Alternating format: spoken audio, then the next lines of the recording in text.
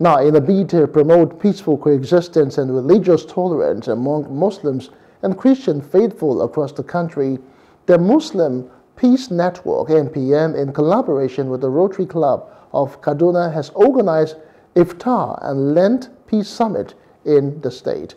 The executive chairman or director of the Muslim Peace Network, Imam Hussein Makonjola, said religious intolerance harms society, noting that religious leaders must up their game in preaching the right message to their followers.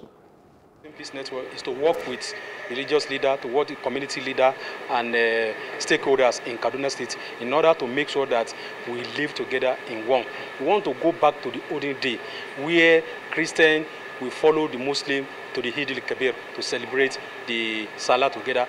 We want to go back to the olden day where Muslim will go to Muslim Christian home to celebrate the Easter, to celebrate the Christmas together. That is what we are trying to do in every year like this, because we know that Kaduna Muslim in one part, Christian in one part. We want to bring everybody together. We want to let them know that we are one. Where are we separated ourselves? So we want to bring them together to show them that this is what our Quran is saying, this is what our Bible is saying. Some religious leaders believe that they are above the law, which is not proper. Whatever you say in the TV, whatever you say in the public, you must be very, very careful and you must be fear God. So what you are saying today, you are passing a message to your follower. You must know what you are saying. The Christian and Muslim clerics say both religions must embrace love and promote peace with one another, adding that humanity comes first before religion. Peace is very essential and important. We need to understand each other, and we need to know that we all come from one and the same God. So if we consider that we have one Father, then we should be able to relate with each other and treat one another as brothers and sisters. And that will go a long way in helping us establish and foster unity and peace in the society. Let us not just preach, but let us embrace it and practice it. Just as, this event is organized in this season of Ramadan, the holy month of Ramadan, and also the season of Lent for we Christians, we are not just to abstain or fast from meals, pleasures or drinks, but also we are to abstain from whatever, constitute obstacle to establishing peace and unity and harmony in the society.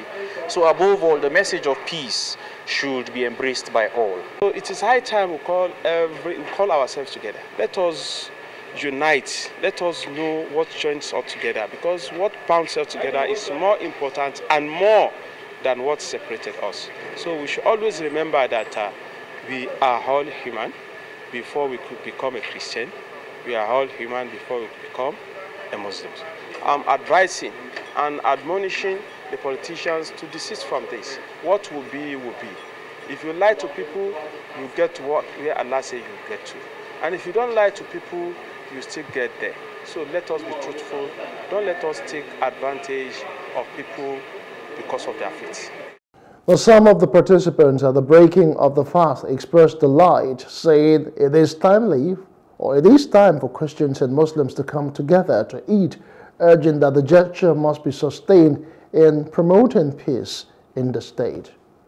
For us, breaking fasting as 1 year, it shows that we are still serving one God. And surprised, but it was beautiful.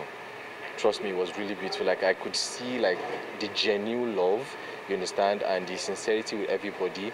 And I saw the beauty, like sitting down, we could all dine together and share food together. It's lovely. Not like Christian cook food for us, you cannot eat. Nah. So this is really lovely, this is beautiful. I just feel those people that say those are not actually educated, you understand? We don't have to feel the way they say. So this is really lovely, I swear. This is beautiful and I really, really appreciate it. Hello, hope you enjoyed the news. Please do subscribe to our YouTube channel and don't forget to hit the notification button so you get notified about fresh news updates.